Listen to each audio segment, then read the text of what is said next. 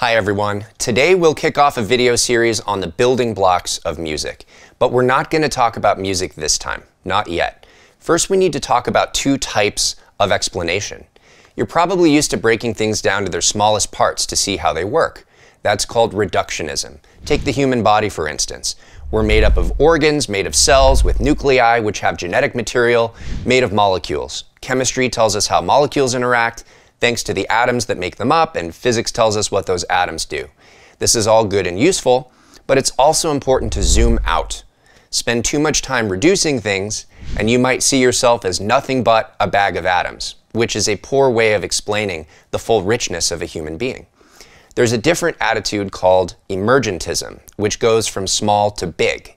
When we look at a system as a whole and see the bigger patterns, we can say, wow, how did we get these interesting phenomena emerging from such tiny little pieces?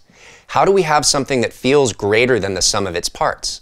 In the next video, I'll share some examples of emergence, which is a helpful framework for understanding the physics of music. Stay tuned.